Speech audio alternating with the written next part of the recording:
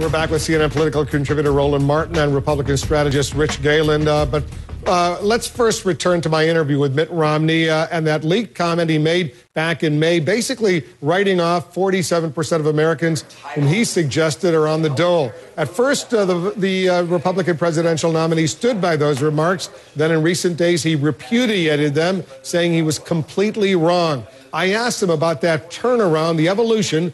Listen to this. Well, what I'm saying is that what words were that came out were not what I meant.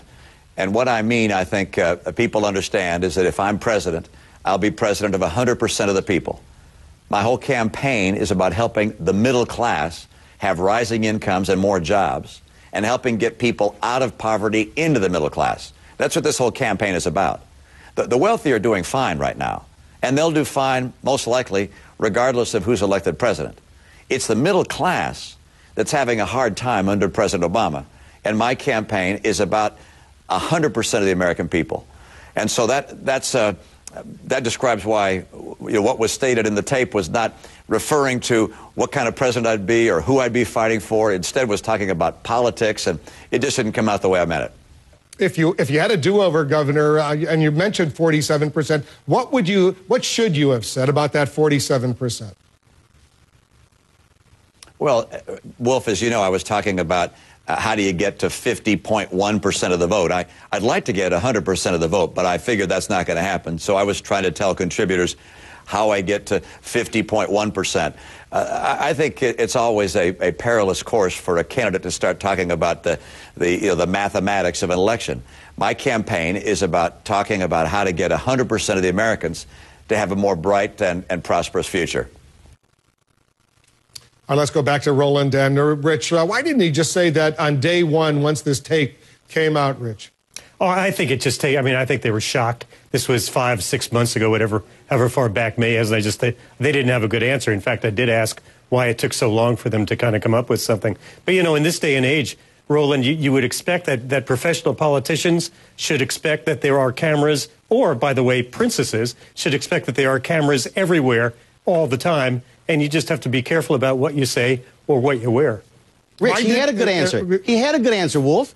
He gave the answer the night when he addressed it. The problem is, and he doesn't want to be honest about it, and let's just be honest and not play games here. It's polling data. He saw the effect of those comments, and John King, his reporting has been spot on in Ohio. He got nailed when it came to working class white women, a group he was leading President Obama with, and so he had no choice but to recalibrate. That's why he had to say, I was wrong. And so, Wolf, his answer is purely political. His true statement, his true feelings were what he said that night. I didn't hear him stumble. I didn't hear him stutter. He was quite clear.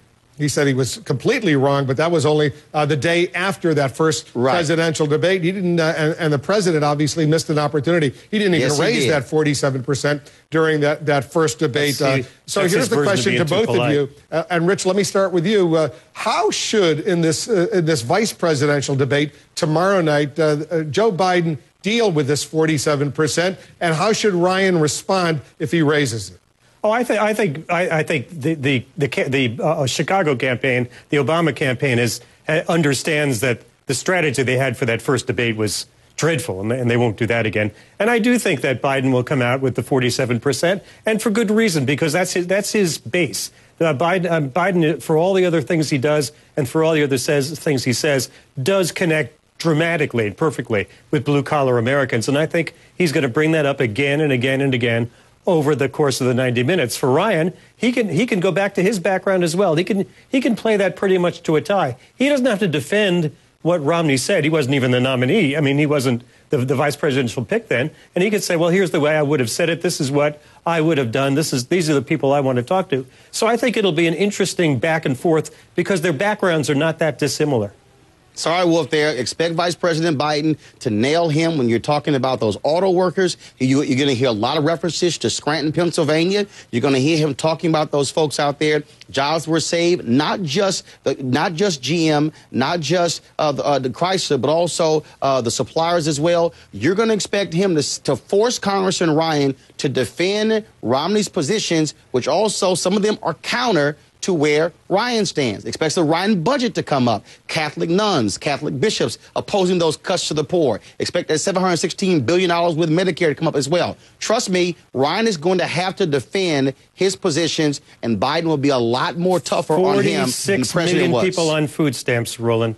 46 I understand million that. Americans I understand that. on food And stamps. also 31 consecutive months of private sector job growth. That's going to come out. And the question is going to be, how will Congressman Ryan's plans decimate early childhood education, decimate higher education? No, it doesn't decimate education. What it does, it decimates... No, that's not true. It decimates a program of hiring teachers, but it doesn't necessarily improve education. That's the difference. But Mitt Romney in the last debate said he loved teachers. And so now Ryan is going to say, let's cut teachers? No, which one is it, he's going to Rich? say he wants to improve education, not just yeah, but when you say cut teachers, that doesn't work well. Well, how do you want to improve education? Yes, it does. If you look at charter schools, that's actually improving education. If your job is just to hire teachers, then you can do that. If you want to improve education, you have to expand your thinking. Well, I've broken down their education plans on my TV1 show, and trust me, the Ryan budget decimates the education budget. It is not as clear, and Romney, frankly, I know you'll understand if I don't trust you on that. You guys are doing an excellent debate right now. I'm sure there'll be an excellent debate